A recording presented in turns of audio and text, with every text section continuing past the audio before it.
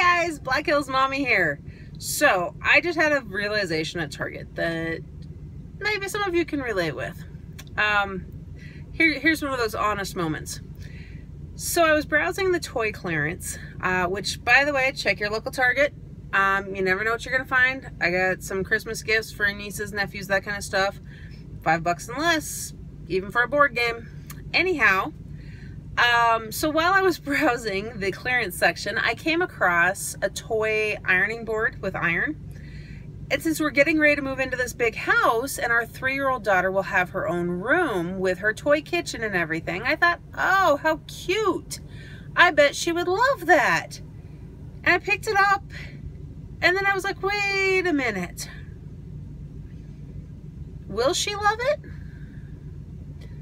Will she have a clue what it is? I don't know if my 3-year-old has ever seen me iron anything. I don't know if she'd have a clue what it was. So there was that moment. And it kind of stung a little. And then I thought, you know, I don't look like a hobo. So my grandmother may disagree. You know, I'm not going to iron t-shirts. I wear a lot of them. I do dress up. But our dryer has a really cool steam function on it. So if something's wrinkly, I toss it in for a few minutes with the steam running and it gets out the wrinkles.